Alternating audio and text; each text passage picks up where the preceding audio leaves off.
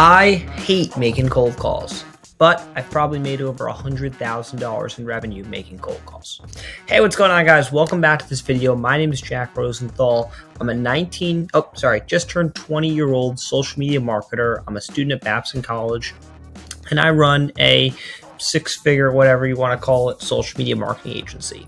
So in this video, I'm going to tell you guys my #1 method, cold calling, and a few tips on how you guys can use cold calling for your own social media marketing agencies. #1 is quantity.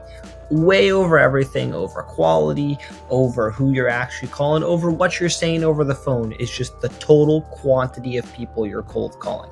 The more people you call, the more meetings you're going to get, and the more appointments you're going to close. Just to walk you guys through some of my personal numbers, usually I would say it takes around 1,000 cold calls, 500 to 1,000 to get one closed client.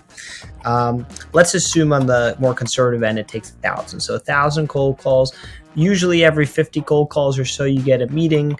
Let's say that's 15 meetings, and then maybe 1 or 2 of those will turn into a client.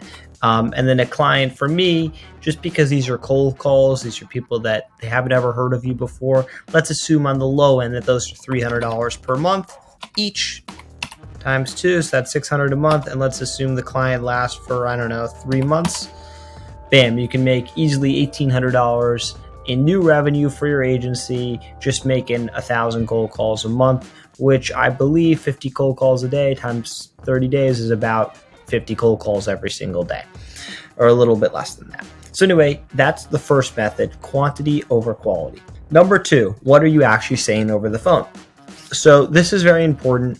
You get better at it over time, no doubt. I've made thousands, probably 10,000 cold calls at this point, maybe more. And I could tell you that just inherently you get better over time. Your brain naturally responds to what's working, what's not working. So I cold call up someone and I'm talking for too long in the beginning without asking them a question. I realize, hey, wait a minute, that's not working. I'm going to stop doing that strategy, just for example. But anyway, based on all these thousands of cold calls, what exactly should you do? What you should do is pretty much cold call the person. Let's say I'm doing social media management. Hey, this is Jack. Is this Bill? Yeah, this is Bill. Hey, Bill, this is Jack. I'm actually calling from New York. Wait for them to say something. That's one of the biggest things. You got to wait for them to recognize your presence. Okay, hey, Jack. Hey, how's it going? Good. So anyway, the reason for the call, get right down to it. Hey, I run a social media marketing agency based in New York. We specialize in helping a bunch of realtors, luxury agents grow their social media pages. Wanted to see if you were interested in growing your social media presence. Super simple, get right to the point, tell them exactly who you are, why you're calling, and what you're trying to get them interested in.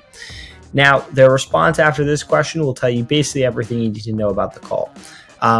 Say out of 50, 40, well, if you call up 50 people, only about 7 to 10 will answer the phone.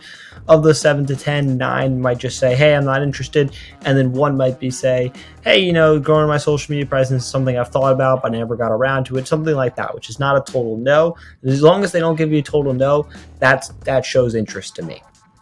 So anyway, that's a easy cold call script you guys can use, and you guys can take and implement for your own marketing, and you can kind of tailor it to what exact services you're selling or who exactly you're selling them to. So that's tip #2, what exactly you should say over the phone. And then tip #3 is how to follow up. So there's a quote that says that 95% of sales are closed by the 5% of salespeople that follow up. And I can see there's a lot of truth to that. Oftentimes when you call someone, they're not interested in buying that second. But if you follow up with them long enough, usually out of, say, 10 people that say, hey, not right now, in a year from now, 1 might say, hey, now is the right time. So not everybody you follow up with is going to close, but it can't hurt to follow up with them. So how do you follow up? I usually try and get everyone's email at a minimum after I finish the cold call. And let's say that you have a meeting with them and they say they're not interested. I would say once a year you should just follow up with them and just say, hey, I'd like to hop on a call just to check in to see where things are with your social media, for me, for example, or whatever service your agency is selling. So anyway, those are my 3 tips. As always, if you guys want my free training, sign up for it in the description below.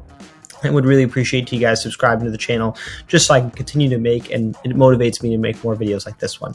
Thanks so much, and hope you guys have a great day.